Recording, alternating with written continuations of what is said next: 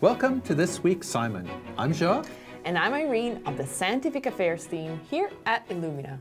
You know, I never realized that salads could be bad for your health. No way.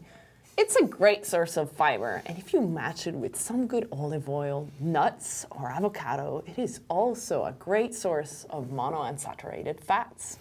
Well, yet fresh produce is a major source of contamination. Yes, the CDC, which is the Center for Disease Control and Prevention, has estimated that between 2000 and 2008, 31 major pathogens caused 9.4 million episodes of foodborne illnesses every year. They also estimate that most of these diseases are caused by viruses. There has been great progress in monitoring bacterial contamination of fresh produce, but our knowledge of viral contamination is very limited. In a recent study, Awe and co-workers studied the diversity and composition of viral communities associated with lettuce collected from commercial production fields and a produce distribution center.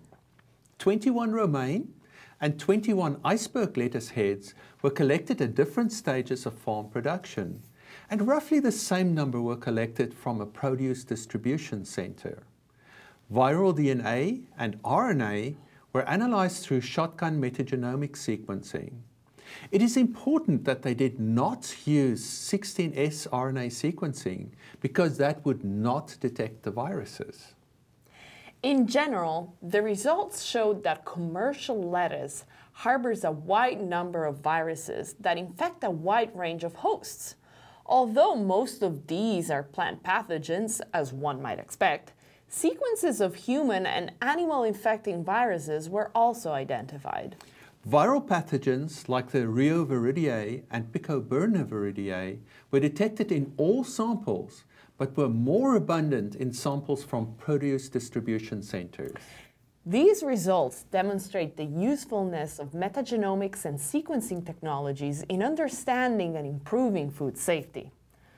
But enough for today.